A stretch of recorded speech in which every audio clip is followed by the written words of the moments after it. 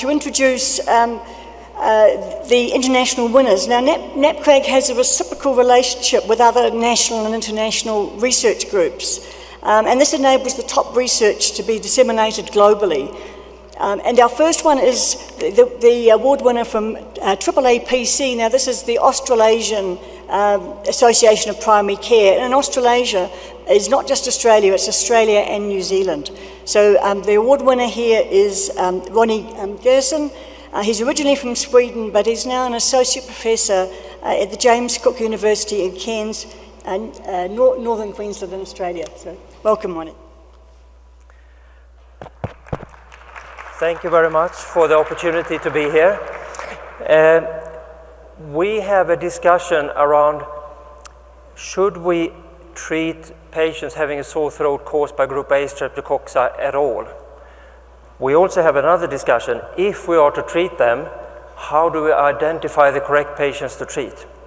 During this presentation, I'm not going to talk about the first question at all, but I'm well aware of that discussion.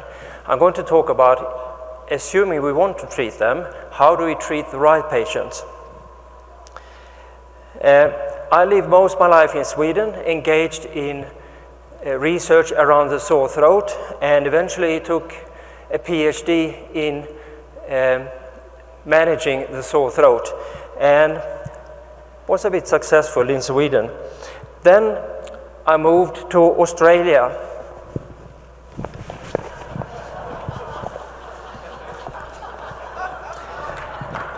Life was quite different in Australia, not at all as I really imagined from the beginning. I'm having a presentation here, it's a conference, you know. Okay, you have a sore throat. Okay, so yeah, tender anterior lymph nodes, and ouch, 38.4 Celsius. It's 101 Fahrenheit, and yeah, no cough.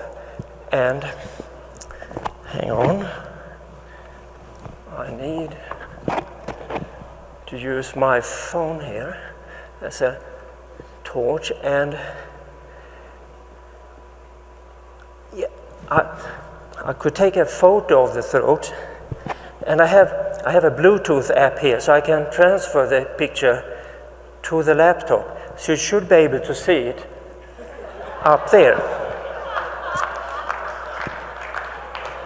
So Mr. Sundvall here, he has tender anterior lymph nodes, no cough or rhinorrhea, clear fever, and the throat looks like this. Please raise your hands if you would like to give Mr. Sundvall an antibiotic prescription. Okay, Mr. Sundvall, that's a fair number of prescriptions you need to digest. Any one of you who definitely don't want to prescribe antibiotics, please raise your hands. There's a couple of hands, not many. So the problem we are dealing with here is Mr. Sundvall can have a group A strep infection. He could have a viral infection. He could have a viral infection, but at the same time being a carrier of group A strep. And it would be good if we had some kind of test that could sort this out for us. So what kind of tests do we have available? Well, first of all, we have the famous test flipping a coin.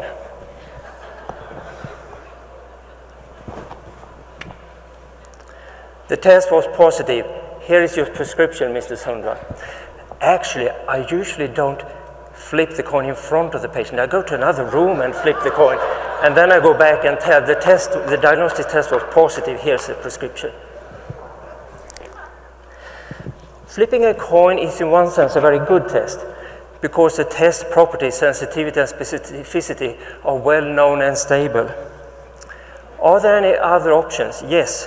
We can use different various clinical signs and symptoms to try and sort this out. Centor criteria are probably the most famous ones, but there are heaps of other versions of clinical scoring. It's a quick test. It's not very expensive. The test characteristic sensitivity and specificity is marginally better than flipping a coin. Some other scoring algorithms are actually worse than flipping a coin, and it would be better to avoid inspecting the patient at all and just flipping a coin instead. Other alternatives is these rapid antigen detection tests, which has been around for maybe 2 decades. The most modern versions of these are very quick, actually has a very good test characteristics. They're quite cheap and quite useful. And then we have the conventional so-called gold standard. The downside with that is that it takes quite a long time before you have the result. And when the result comes, all is over, and the actual impact on the clinical management is either minimal or none at all. And now we are starting to get these nucleic acid tests, which is a kind of similar test as PCR tests that are actually being very quick and not very expensive. And they have fabulous sensitivity and specificity. And the current gold standard today would probably be the true PCR. The problem with that is that they are still quite expensive. They are not as quick. So to me, the most interesting candidates to discuss further is a rapid antigen detection test or the nucleic acid test. And I'm sure in 5 or 10 years' time, I think it will all be these nucleic acid tests. But currently, the rapid antigen detection tests are quite competitive. Let's assume we want to evaluate this rapid antigen detection test and to identify its properties. What kind of properties are we interested in? Well, we have the sensitivity and specificity, which is perfect if you are a manufacturer of a diagnostic test. If you're creating guidelines, you would like to know the likelihood ratio, but most of us are managing patients, and if we are managing patients, we would like to know something called predictive values. And we have 2 versions of predictive values. We have the positive predictive value, which is a probability of the gold standard being positive if the test is positive. And then we have the negative predictive value, which is a probability of the gold standard being negative if the test is negative. So we need to compare this rapid test with some kind of gold standard.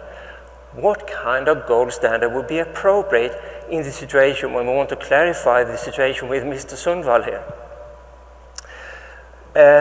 We have different options. Please raise your hand if you think a conventional throat culture would be a proper gold standard to use to evaluate the test characteristics of this rapid antigen detection test. A few hands is being raised. If you think that PCR for group A strep would be the appropriate gold standard, please raise your hand. Okay, a few more hands is raised. If we use a throat culture or a PCR, they would give us the predictive value of the rapid test to predict if there is a group A strep in the throat. It doesn't really help us to sort out whether Mr. Sundvall is actually ill from the strep or if he's just carrying it. Raise your hand if you think that a rise in anti-streptococcal titer would be a good gold standard. Yeah, we have a few hands up. So in theory, that would be the ideal way of differentiating between a carrier and those actually ill from group A strep. However, there was a study previously done where they took all patients attending for a sore throat, gave everybody antibiotics, took a throat swab on everybody, and those having a positive throat swab also had baseline bloods taken and a later blood to see if they had a rise in their antibody titers. And you would expect that it was a difference in the outcome between those having a rise in their antibody titers compared to those who didn't rise. There was no difference at all. So, the situation we face is we want to clarify who is actually ill from group A strep, not just having it in the throat. So this is a situation we want to clarify. The problem with this situation is we don't really have a good gold standard. So how do we evaluate this fancy, cheap, quick, rapid antigen detection test when we really don't have a gold standard? And that is what we did in Australia in a study.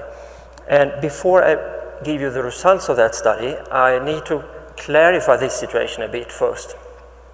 So we're talking about patients being ill from group A strep or having a sore throat, but they are ill from something else than group A strep.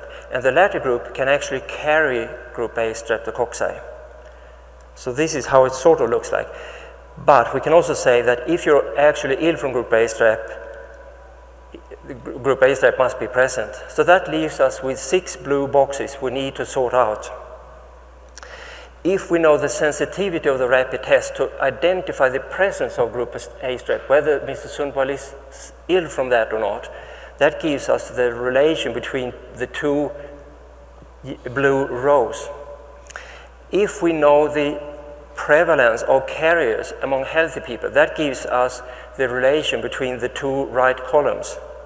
And if we have this information, we can actually sort out all the relations in this table and create a mathematical formula for a kind of etiologic predictive value. And this is the mathematical formula for positive etiologic predictive value, predicting the probability that you're finding in your swab is actually related to the symptom and not simply representing carriers.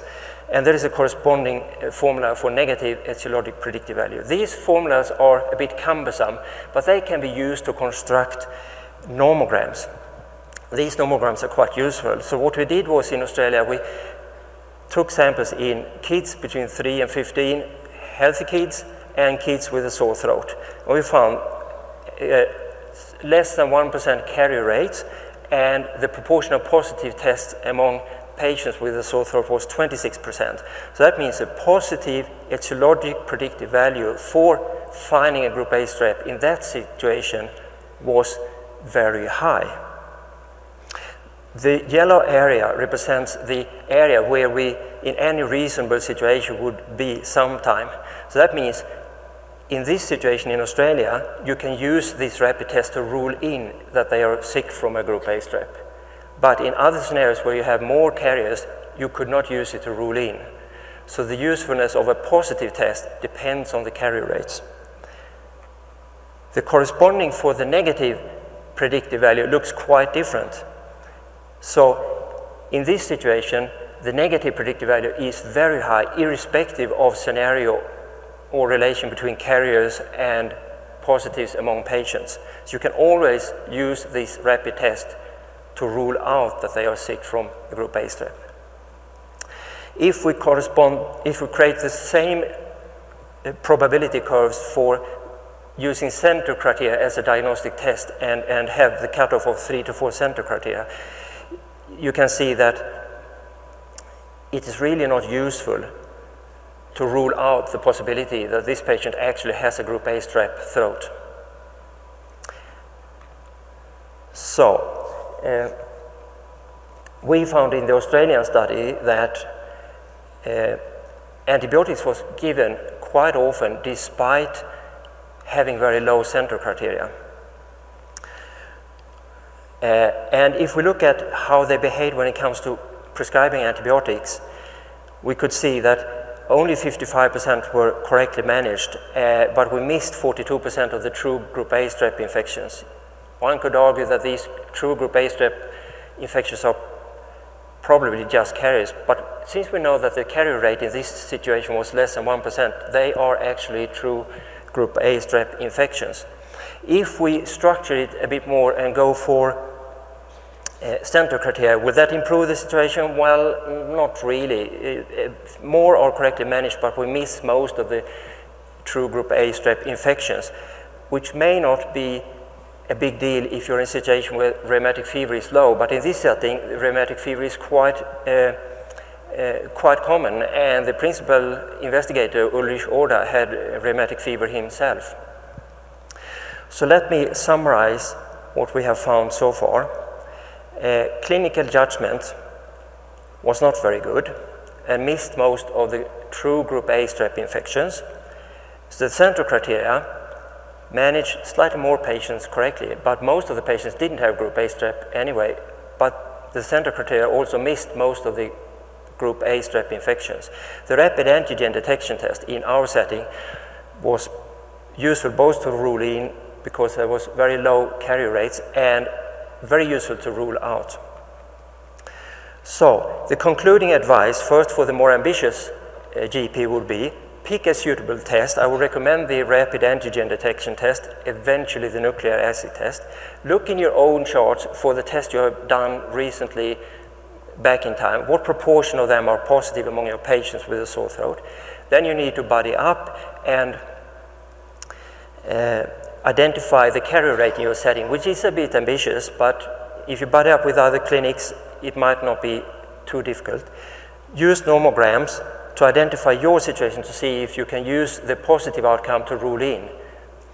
But if you are less ambitious, just pick a test and use it as a stopping rule, meaning use whatever magic wand you have to decide whether you want to prescribe antibiotics or not.